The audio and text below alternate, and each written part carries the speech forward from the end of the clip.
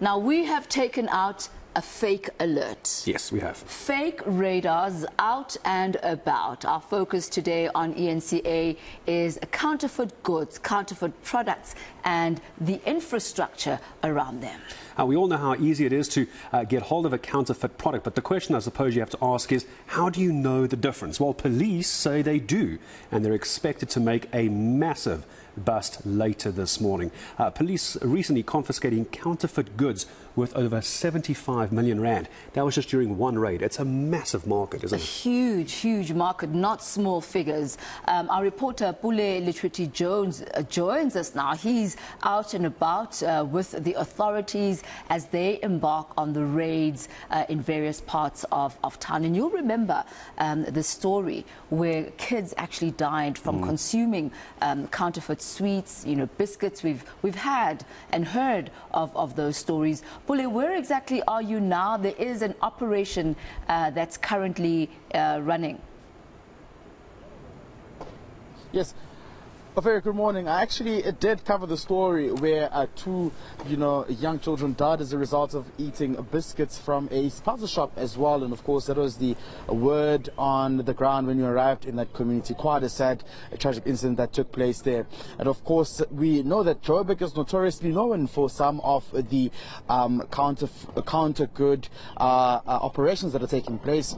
We seemingly now have been told as well by SAPS that the West Rand as well is becoming quite popular, where we are seeing some of these operations being rife as well. But today we are in Tshwane, where we know that the police officials will be making a massive bust as well.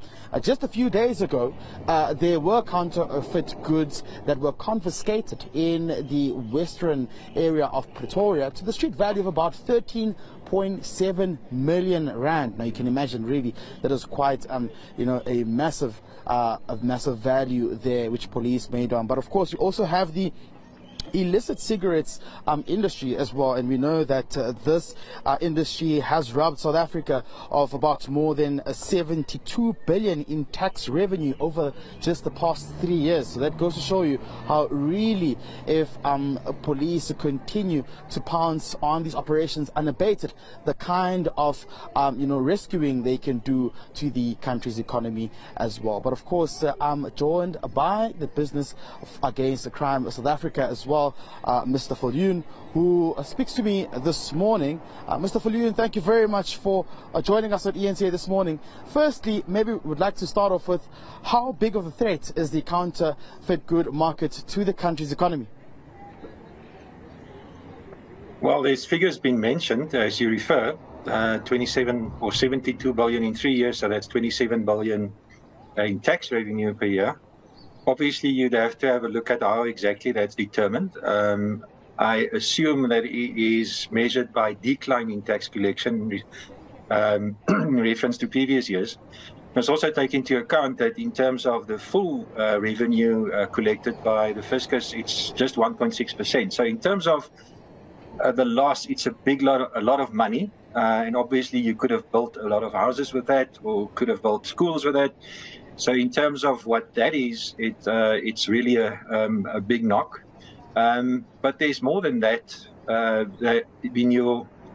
It eats away at legitimate business, and that's what our concern is. Standing for business and protecting business against crime that really harms us and makes it difficult to make a living.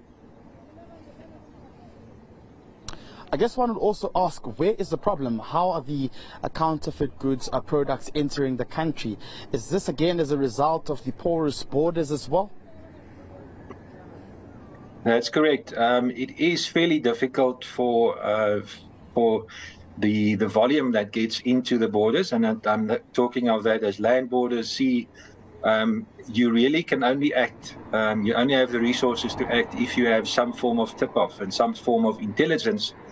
Was to go through and open every container. It's an arduous task, and quite often in terms of the documentation, you would look at what is presented, and you would only open up a container if you have information, because you don't have resources And we can't have the delay of goods incoming into the country by opening up every container.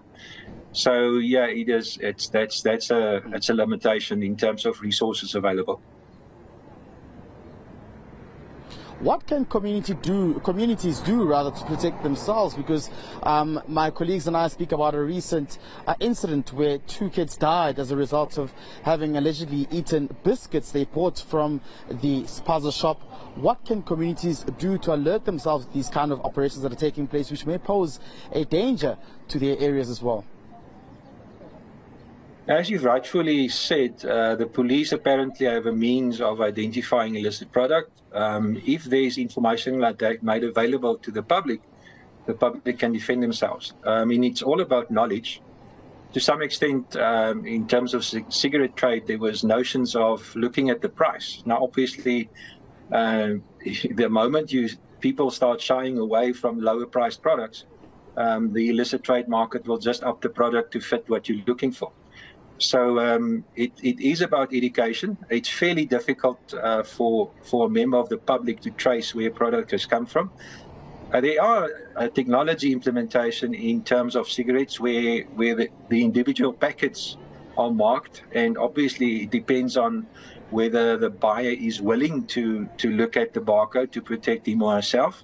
And the other part of it is you have to have some means of a cell phone. Now, obviously, people are saying, "Yeah, everyone have a cell phone," but it's a difficult one to actually use. But that's the kind of thing that you need for a member of the public to be able to trace where it comes from. At the same time, it is there's in terms of the retail trade, there's trusted marks, trusted places. And there might be an issue with small market. I mean, it is convenient having a little spaza shop in your area, and I mean the difficulty of transport and the cost of it, as well as load shedding that makes it dangerous to travel. You would go to your local spaza, and it's all about trust. But it is difficult for a member of the public to verify that the product is legitimate. I mean, we have excellent products coming in from the Middle East that's really comparable, and because of the labor and maybe other factors, it is cost effective as well. And the unfortunate thing is that out of the packets that is in that same shop, all the rest might be fine, but there's something specific that went wrong with these packets that the children consumed, and it's a very heart-wrenching to lose someone to something as simple. Yeah, definitely. Just in brief, lastly, what should be the solution to target and, of course, fight the counterfeit goods market operation at large as well? I mean, it's a definite.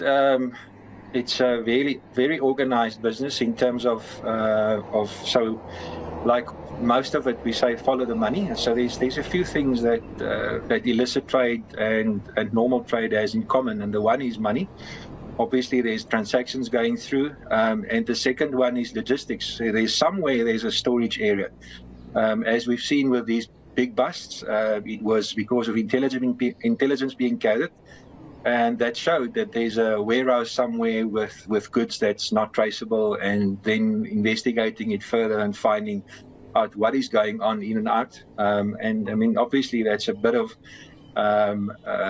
intensive investigation because you don't want to raid a place at the wrong time.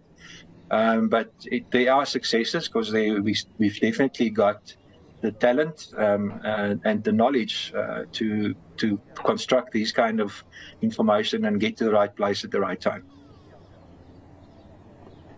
Mr. Viljoen, thank you very much for joining us this morning. Of course, that's Roelof Viljoen from Business Against Crime South Africa. Well, of course, Gareth and Tammy will be giving you an update throughout the course of the day once we have successfully, with the joint operation that's been coordinated by the SAPS, pounced on the counterfeit goods operations that we are told arrived from this particular area we're in.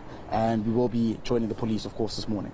Yeah, looking forward to that. Pule Letshwiti-Jones, as we stay on what is our focus for today, counterfeit goods, how it's affecting the economy, how do you identify a counterfeit good. But also in a couple of moments from now, we're actually going to hear from the National Consumer Commission, their head of complaints and investigations. And I suppose some of the questions that have to be asked is how regulated are what we call spaza shops, how well monitored are those. But I suppose you could also ask the question, what is actually considered a counterfeit good before we start using it as a broad brushstroke to anything that's not an original? Yeah. Is it because of the way it was imported? Is it not declared through SARS? What actually makes it a counterfeit good?